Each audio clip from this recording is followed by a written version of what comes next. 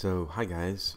Today what we're going to be doing is something similar to what I did with the infinite zoom on After Effects, but we're going to be using Apple Motion to create this infinite zoom. We're going to be using Midjourney 5.2, which allows for you to actually zoom out of anything you've created as many times as you like. And I will be using this image I created based on Anslam Kiefer's name as painter. I really like his style, and what we've done is I started with an image of poppies, as you can see here, and I asked Midjourney to upscale this and zoom it out by 2, and then I got this, and then I get this, and this, and this, and this, and you get the idea. So download all the images to the computer and put them in the order of number 1 being the farthest away, and the one at the bottom here is number 21. This is zoomed out as far as possible, so this is 21 iterations in Midjourney. So let's go ahead and get started now that we have the images downloaded and in the right order. We're going to go ahead and open up Apple Motion and start a new project. So we're going to go to File, New, if it's not already up. I'm going to make this project 2048 by 2048. That's double the size of the images we get from Midjourney. And I'm going to make sure the aspect ratio is square. If you don't see the word custom under preset, you can select it there. I'm also making this 1 minute and 30 seconds long. That's just my preference. And I'm going to select open. Windows reset. Let's see. Hopefully your window isn't all over the place like mine. It should look a little bit like this. First thing I'm going to do is select this group and delete it. This way anything we import at this point will get its own group, and that's what we're looking for. I'm going to select the import button in the upper left hand corner, and I'm going to find my folder with the images, as you can see, and I'm going to make sure they're listed from the smallest number to the largest number. If it's not, select the name, and that should change the order. But what you want is the number, the smallest number at the top, shift select to the bottom number.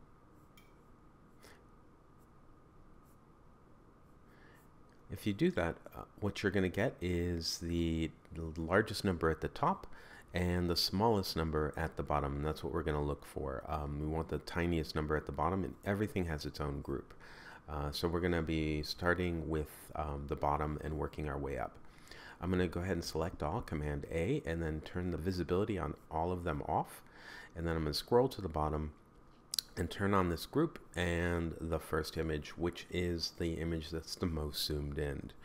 Okay, and I'm going to go ahead and collapse that group because that is where we're going to start. Now if I turn on the group above it, you'll notice that it is actually zoomed out. The group that's below it should be going inside of this. It should be half the size. If I wanted this group here to fit inside of this group, I would have to make this group smaller so it would fit inside of that window. And that's what we're going to do now. We're going to select that bottom group, go to the Inspector tab, Properties, and we're going to select our scale, and we're going to select 50%. And we're going to make this group, the one that's below, 50%, but we cannot see that group because that other group is above us. So we're going to take that group and we're going to bring it up and put it in between the image and that number group here. And if we do that, you'll notice that if I turn it on and off, we can now see the edge of that group right in our frame, and you can see it gets a little bit sharper in the middle of the detail, and that's what we're going to want to do. We're going to collapse this group. It's all done. We see one image here and then the next image, and then we're going to turn on the group above it. Again, it's zoomed out a little bit, so we got to take this group, we're going to put it between group 2 and our image here, and we need to make it 50% of the size so that it fits inside. And if you do that, you'll notice I can turn it on and off. It just sharpens, and you can kind of see these squares that go in and out. And you're going to continue to do this. Move this here, turn everything on, select it, make it 50% of the size, and you can turn it on and off, and you'll see a little cascade like the Russian dolls. So I'm going to go ahead and speed this up because I'm just going to do the same thing over and over again. I'm going to select it, put it in between these two things, select that group, make it 50%, and test it to make sure I didn't make a mistake.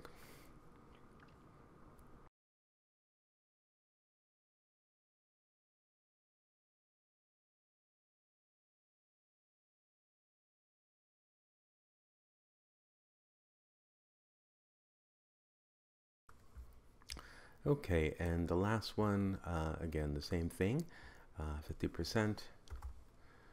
And now we have it completely zoomed out, and we can collapse it. And now group 20, if I wanted to scale this in, you can see, whoop, if I went really far, in fact, I'm just going to type in 30,000.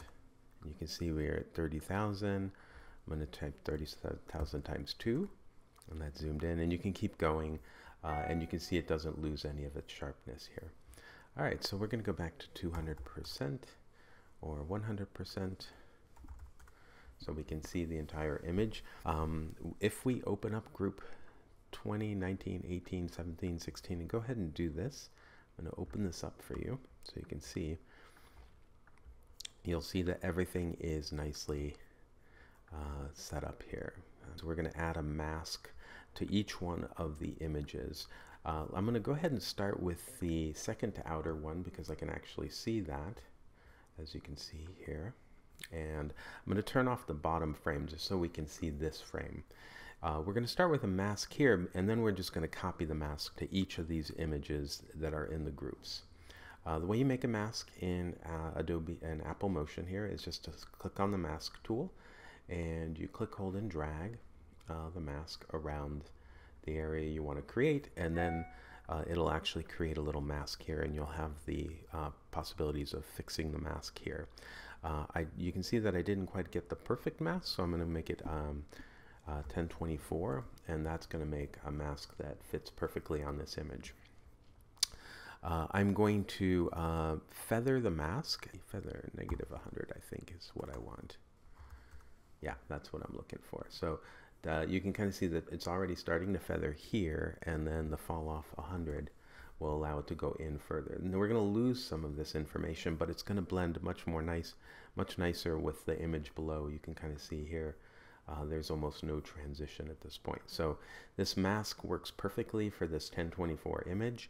Every image here is 1024, so what I'm going to do is hold this, click on this mask while holding the Option key on the keyboard on the Mac, and then I'm going to drag it, and that's going to duplicate the mask to that. And you can kind of see if I turn these off, so you can see that means that mask is on this image right now. And we're going to just do this all the way up the stack. I'll go ahead and speed this up, but it's, again, we're just option dragging, option dragging, option dragging. Okay, take a few seconds here. Okay, so now we have a mask on each one of these elements, and they're all feathered. All right, in fact, I'm just going to close this group up and not worry about it. Okay, the next part of this process is our zooming, and you can do that fairly easy. We're going to be using group 20, or the outside group here, and we're going to zoom in using that. So we're going to start zoomed out like this. So we're going to go ahead and open up our scale tool and add a keyframe to all our elements here. We won't need Z, so I'll just reset that parameter so it's not selected, and we're at 100%. If I fit this to, you can see it's only 100%. If I want to start at 200, I just type 200, and that'll start here at 200. I'm going to scooch the playhead to the end, and what I'm going to do is type the scale number. I'm going to use 100,000 and see how far we get. Okay, that's not enough. I'm going to try 500,000, 20 million. There we go. So it looks like if we zoom into 20 million, and you can kind of see, I have my animation element here. Let's see if we can get this to fit. It's a linear zoom, as you can kind of see, and what happens is it zooms okay at the end, but you'll notice it goes much, much faster here. In fact, so fast that if you were to just play this, it would do that. So this type of zoom that we have here is not acceptable for the type of thing that we've done. What we need to do is make this an exponential zoom. So what I'm going to do is select the first keyframe, hold my shift key down, and select the last keyframe, And then I'm going to hold my or right mouse button click or control button, and I'm going to select interpolation and select exponential.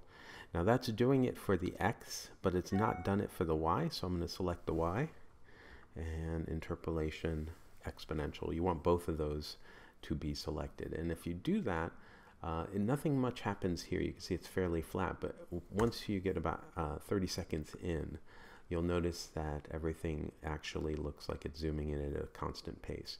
On Apple, it's not the best exponential zoom, which is why I use AfterEffects, but it is acceptable, and you will get this infinite zoom the way you were expecting it. You can kind of see as we get closer to the end here, it's a pretty consistent and continuous zoom.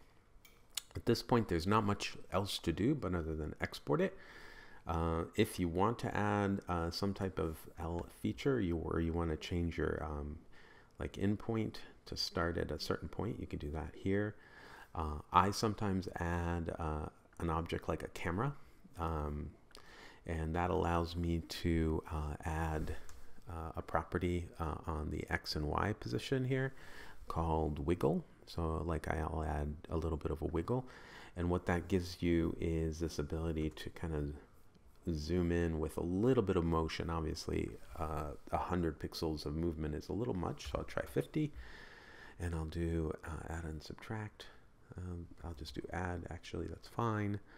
Maybe make the frequency 0.5, and it gives us a little bit of movement. You can kind of just see it here, and it works really nicely, and it works all the way through. And so really what's happening is that we're seeing things through the camera, and you can see with this perspective view, that camera is just kind of like showing off that image that we're scaling so big.